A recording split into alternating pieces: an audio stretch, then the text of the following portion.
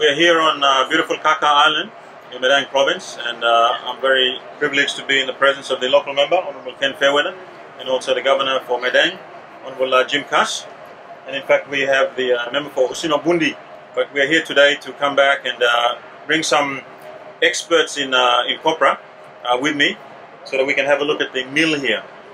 That is the biodiesel mill here, that is run by the Middleton family.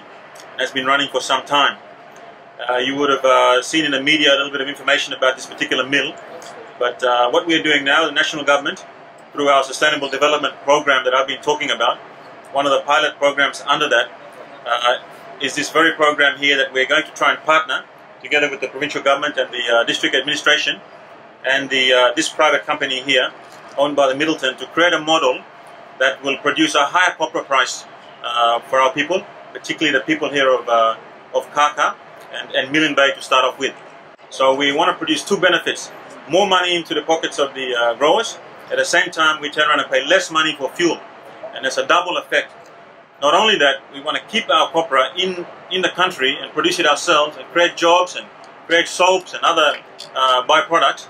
Not only that, but it's also going to contribute to the climate change solution, an agenda that we're also working on, the bigger agenda. New, smarter development plans that our government is trying to bring.